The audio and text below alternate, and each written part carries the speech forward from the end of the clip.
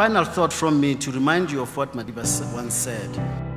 When he said, there's one question that should bother us. He says, the call now is for each one of you to ask ourselves, are we doing all we can to help build the country of our dreams? It is in your hands to help build that country.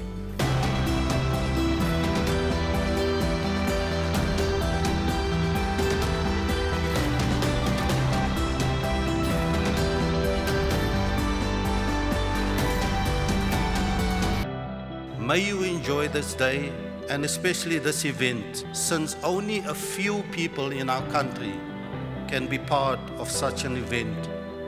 Once you get knowledge, you realize how little you know, and you need to continue seeking that knowledge. So congratulations to all of you, and especially those who supported you to be successful. Thank you very much. This country really needs you, and I will urge you to go out there and make the biggest contribution to this country that you can make. And that contribution is to become successful and to become rich.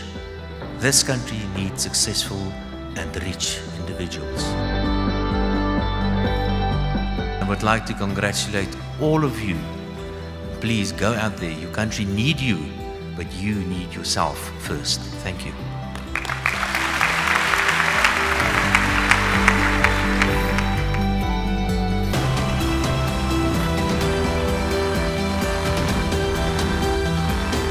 If you love what you do, if you work hard, and in the midst of your ascension to the highest levels of success or leadership, you give back, you're destined to succeed.